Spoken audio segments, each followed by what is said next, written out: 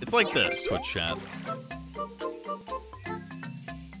The kind of people who watch some chick Oh yeah, Mario time. in a sports bra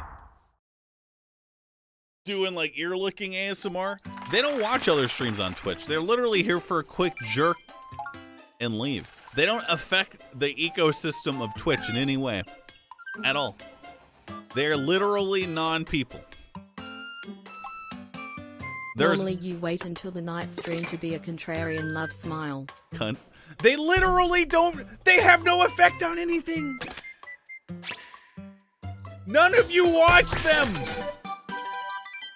And if you do, it's so you can farm your Reddit karma, because you're sitting there after your jerk feeling bad about yourself. You're like, oh, I can't wait till I catch them doing something that's against the rules so I can report them.